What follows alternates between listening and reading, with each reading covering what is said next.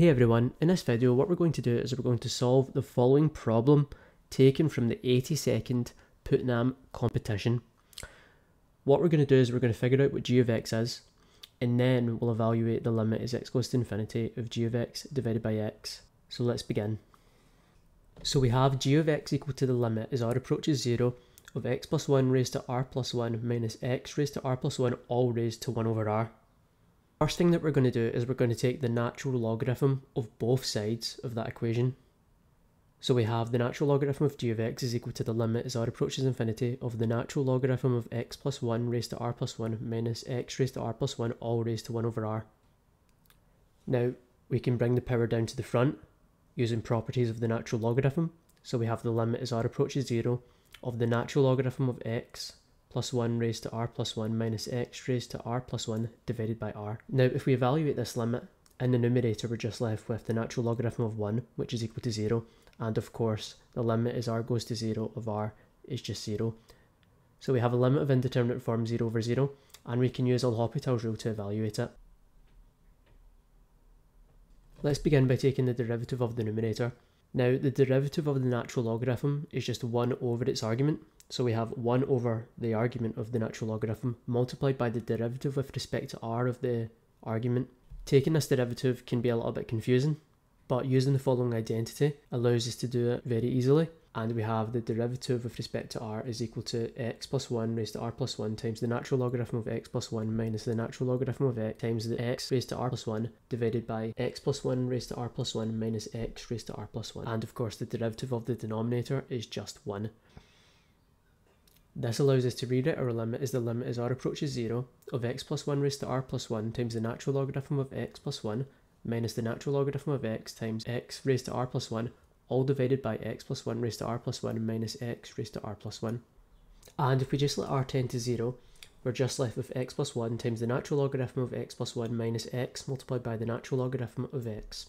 And we can use the power rule to rewrite our expression as the natural logarithm of x plus 1 raised to x plus 1 minus the natural logarithm of x raised to x. So we have the natural logarithm of g of x is equal to the natural logarithm of x plus 1 raised to x plus 1 minus the natural logarithm of x raised to x. Now raising both sides to e, we have e raised to the natural logarithm of g of x is equal to the e raised to the natural logarithm of x plus 1 raised to x plus 1 minus the natural logarithm of x raised to x.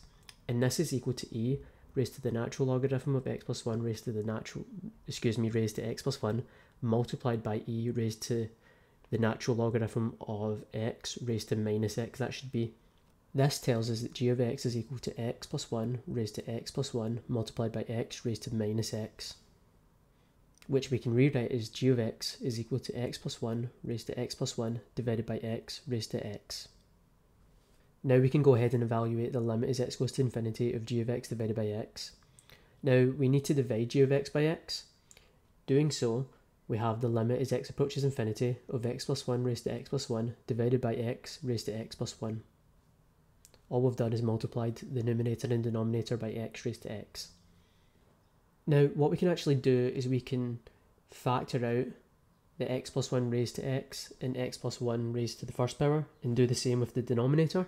This is important because it allows us to rewrite our limits, or our limit is the product of two limits. So we have the limit as x approaches infinity of x plus 1 raised to x divided by x raised to x multiplied by the limit as x goes to infinity of x plus 1 raised to the first power divided by x to the first power,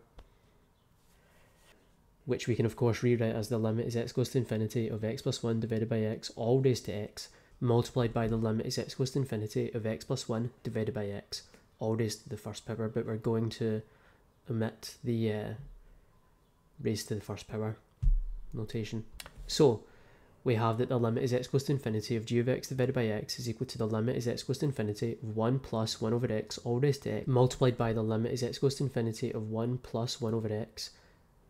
Now we can use this fundamental limit, e raised to the first power is equal to the limit as x goes to infinity of 1 plus 1 over x all raised to x, in order to help us evaluate this limit that we have in our question.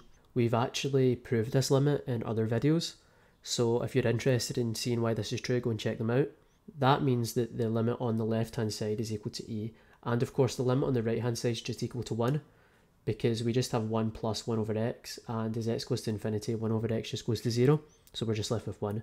Therefore, we have the limit as x goes to infinity of g of x divided by x is equal to e raised to the first power, which is the final answer to this problem. Thank you very much for watching. I hope you found this content useful. Make sure to like and subscribe. If you have any questions, leave them in the comment section below. I hope you have a great day.